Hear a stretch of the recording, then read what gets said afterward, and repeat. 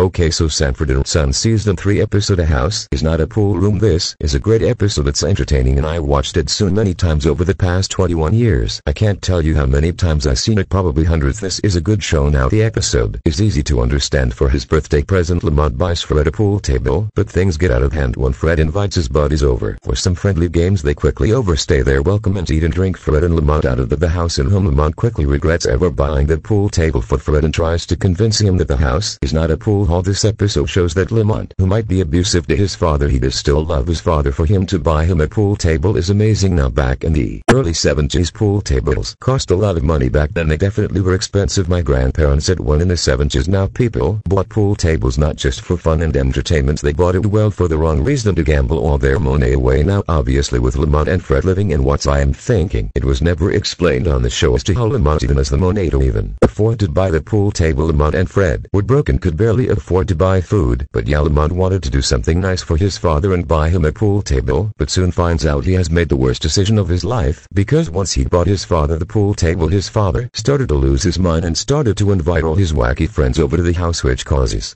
Lamont to lose his mind and think of a plan to get the pool table out of the house.